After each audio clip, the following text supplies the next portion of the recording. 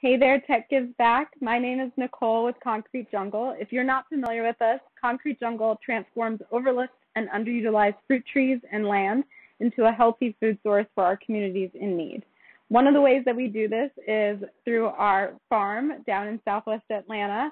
And I want to give a huge shout out to the Tech Gives Back volunteers who came out recently to help give a little love to our farm and expand its capacity to grow. It's only an acre big piece of land, but because of amazing volunteers like you, we're able to produce over 5,000 pounds of produce every year that goes straight to our food pantry and soup kitchen partners. And so the work that you did when you were out here helped us to expand where we can grow. So next year we'll have some beautiful muscadines to donate to our partners as well. So thank you. I know there's some of y'all in the Tech Gives Back community who maybe wanted to come out this season or who don't live near us and are wanting to contribute to the cause of urban agriculture and all the work that organizations like Concrete Jungle are doing. I wanted to give you a couple of quick tips about ways that you can do that, specifically one called Guerrilla gardening. And a specific tool of Guerrilla gardening is seed bombs. So Guerrilla gardening basically means planting where you don't necessarily own the land and where you maybe weren't asked to. And seed bombs are an ancient practice, but was rediscovered by the guerrilla gardening movement back in the 1930s. And it's still used today to help revegetate land and areas that have been affected by wildfires. So it's a way to reintroduce a little beauty and maybe some functional vegetation into communities that maybe don't have ready access to it.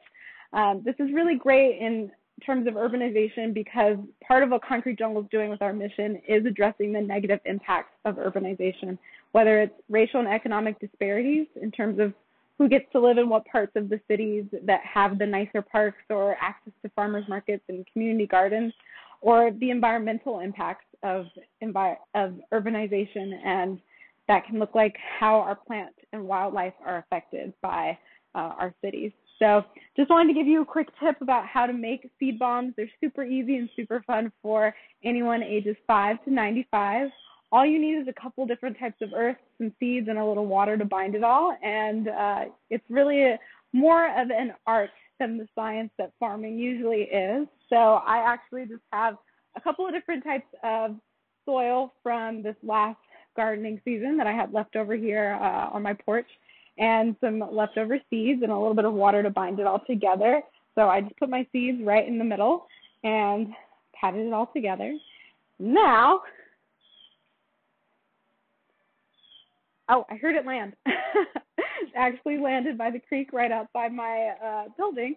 So in a couple weeks, I'll see if there's some little green things sprouting over there.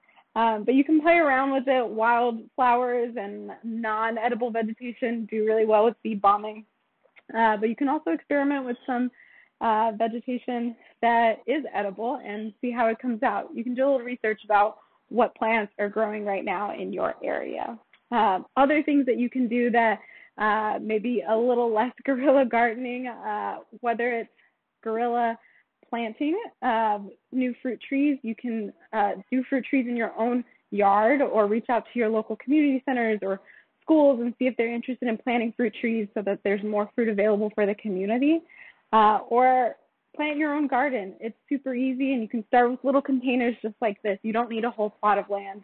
And every plant contributes to the beautification and the health of our urban spaces. I hope that inspires you to break out your green thumbs a little bit, even if you can't get down to our farm. But we do hope to see some of you down there. If you want to learn more about Concrete Jungle, you can go to our website, concrete-jungle.org, to learn how to volunteer or keep up with what we're doing. Thank you so much again, Tech Gives Back.